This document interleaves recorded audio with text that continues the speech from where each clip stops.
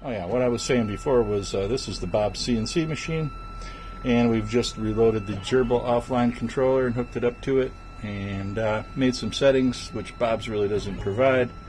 We found all this out on our own, and now it seems to be running fine. We're doing a little air cut here just to test the machine functions, and everything is working just as normal, except for it doesn't have a BOBCNC controller. It has a Grbl offline controller.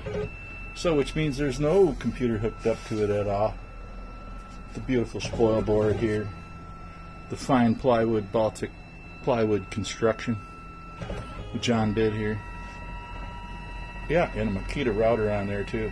Beautiful variable speed router. See that little knob right there? Beauty. Yeah, and the wiring here is not that hard to do. Ask me in the channel and I'll be glad to let you know how I did it. I'm pretty sure that's how all the rest of them do it too.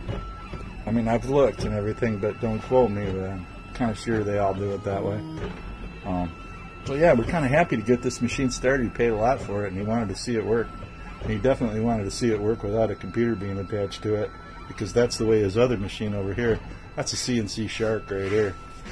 Yeah, Shark CNC Piranha XL with a DeWalt router on there. This is more similar to my ZenBot. It's more similar construction, and it has NEMA 23s on it.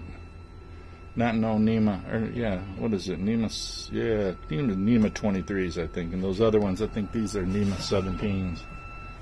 If I'm not mistaken, I don't know. I get all those NEMAs confused. So yeah, he's got a jig on there, fixture for carving out signs and stuff like that. Let me see that sign you got there, John. Show him what kind of work you do there. This is the kind of work John does right here. Beautiful, isn't it? Looks like a Polish bird right there, carved into a piece of floor tile, I believe that is. Yeah, very nice work. Yeah. Doggone guy's trying to put me out of business here.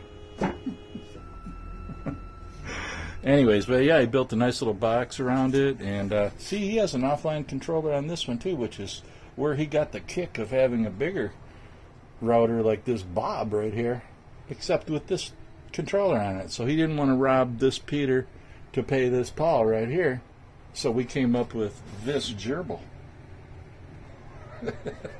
I got him cracking up over here. Yeah, so anyways, yeah, I think it's kind of interesting that it all works, and you know, we're pretty happy about it, to tell you the truth, because we've been waiting a long time to get this thing done. So finally got a chance to come over here and straighten them all out. You know, sometimes you just got to do that. You got to straighten it out. You know. So anyhow, I think that's about it for this one.